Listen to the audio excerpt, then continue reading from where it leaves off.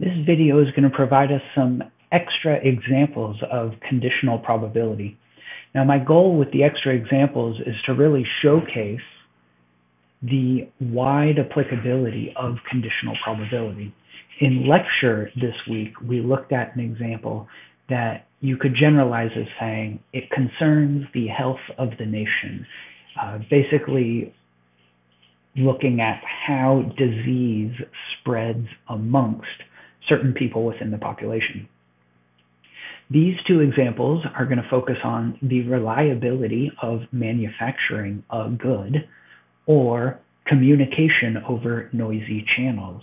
Now that sounds a little bit general, the communication over noisy channels, but that essentially encompasses much of what we are dealing with today, whether our communication be across Zoom or these recorded videos where you just heard some noise in the background, I think, or even just communicating across the internet. The internet is often viewed as communication over a digital network of noisy channels.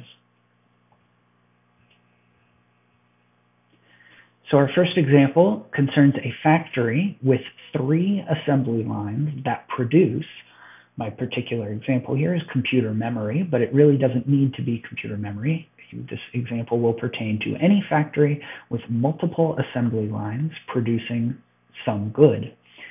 So the way I want us to read this table here is assembly line 1 has 50% of the total production. So if you were to randomly choose a good from this factory, there is a 50% chance that the randomly selected good came from line 1. So we'll assume these to be basic probabilities, but I want you to read this defective here, this probability that a randomly chosen good from this factory is defective. I want you to read this one as a conditional probability. The probability that the good is defective, known that it came from line 1. So that is, you went to line 1, if you imagine this as like a data collection strategy, you went to line 1, so there you are standing in front of line 1, and you collect out, let's say, 1,000 different products from assembly line 1 within this factory, and then you record how many of those are defective. This 4% would say 4% of the goods from line 1 are defective. 4% of the goods from line 1 are defective. So we know it came from line 1, but there's some probability that the good is defective or not. Okay, so that's how we'll read this table that I've created for us. So the question is as follows: given that the chip is defective, so we know the chip is defective, find the conditional probability that each line produced it. So one example of this would be, what's the probability that line 1 produced it, given that the chip is defective? So if you know you have a defective chip in hand, you want to know from which assembly line that defective good came, or at least you want an assessment of the probability that your good came from a particular line. So we'll assume that the probability any good from this factory is defective is 0.037. That will be helpful because this calculation considers the probability of the intersection of the two events, that the good came from line 1 and it's defective, divided by the probability that it's defective. So here, what we've assumed is that the denominator is 0.37. So what we need is the numerator. We need probability that a randomly chosen good from this factory is both from line 1 and defective. And now based on the information we have, we can calculate this probability of the intersection through the following product. And you'll notice all I've done is rewritten the definition of conditional probability, which normally is defined in terms of this, but instead I've now multiplied both sides by the probability of A1. What I've done is taken a piece we need and rewritten it in terms of two components we have. So this probability here is just the probability that a randomly chosen good from the factory came from assembly line 1. And this probability here should be read as follows. If you are to take a randomly chosen good from the factory, and then you learn the partial information that that good came from line 1, assembly line 1, what's the probability it's defective? That's exactly the number I gave us in the table above. So we'll go 0.04 times 0.5.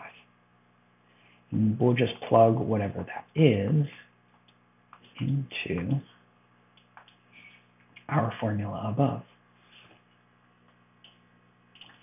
Now I'm encouraging us to do all of our calculations in R. So here in R, I can just type this out. 0.04 times 0.5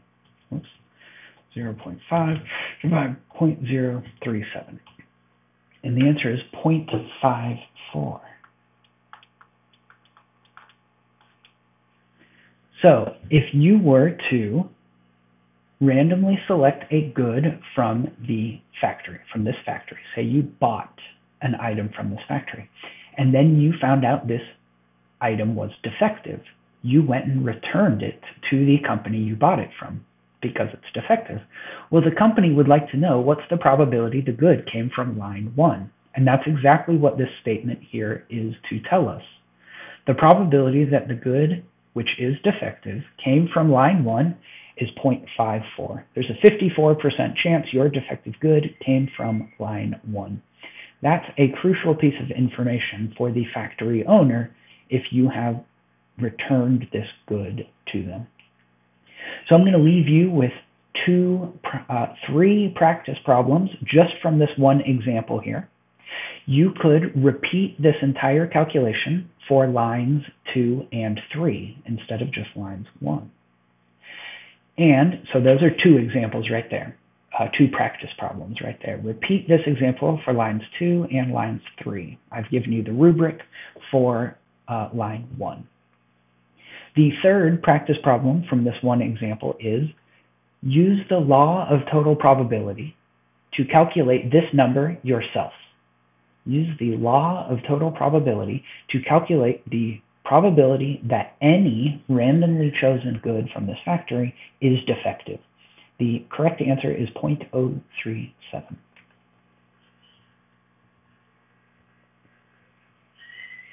The second example I'm going to go through in this video concerns communication of bits of information.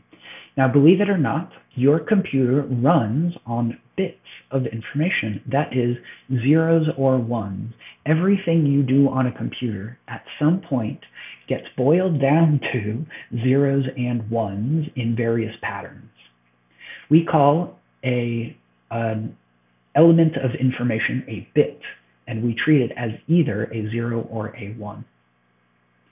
So this is very related to the Bernoulli distribution. Suppose that a bit is sent through a noisy communication channel, just one bit. Because of the noise, whether it's literally like static in the signal or because your signal maybe has to travel a great distance or something like that, because of the noise, the bit may be received incorrectly as the opposite bit. That is, you send a 1 and it is received as a 0, or vice versa. So here is a table of conditional probabilities that I've put together. So suppose the bit was sent as a 0. There is a 90% chance it is received as a 0. Suppose the bit was sent as a 0. There is a 10% chance it's received as a 1. So if we were to write this out, we need to be careful about the fact that we are dealing with sets of bits, and there's a difference between sent and received bits. So the way I'm going to write this number symbolically as a probability in our probability symbols is, this is the probability a 1 was received, given that a 0 was sent. This is not great notation, but it's relatively easy for the purpose of this example, so we'll stick with it. We will further suppose that the probability that a 1 bit is sent is 0.6, and the probability that a 0 bit is sent is 0.4. So there's a 40% chance you send a 0 and a 60% chance you send a 1. Okay? That was just to get us into the setup. The questions are like this. What is the probability that a 1 bit was sent given that a 1 bit was received? So if you are on the receiving side of this communication channel, you know that you received a 1. You would like to know what the probability is that a 1 was actually sent. You only have partial information. You would like to know the probability that your information is correct. So let's just write this out one more time. This is condition on a 0 being sent. What's the probability a 1 was received?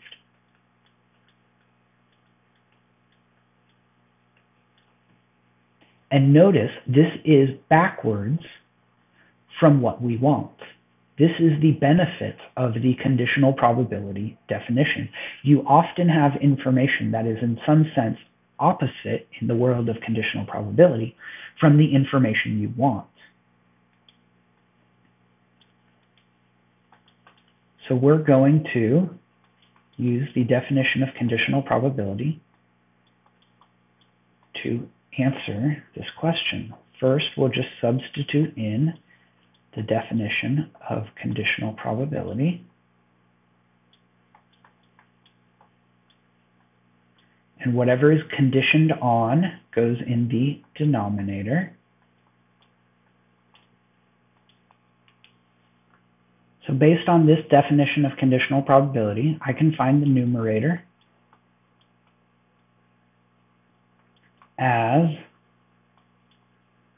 information we have, that is the probability that a 1 was received given a 1 was sent, that's this 0.8, times the probability that a 1 was sent, divided by the probability that a 1 was received. So this is 0.8 times 0.6, the probability a 1 was sent, divided by 0.52. Not yet going to tell you how I got this one, because I'm going to leave that as an exercise for you. So jumping into R, this is 0.8 times 0.6 divided by 0.52. That is 0.923. We'll just round to 2 decimal places. So there is a 92% chance that you have correctly received a 1 bit. That is, you received a 1 bit, there's a 92% chance that a 1 bit was sent. So I'll leave you with 2 practice problems from this example. That is this second question down here, and how to calculate the total probability that a 1 bit was received. That is going to be an application of the law of total probability.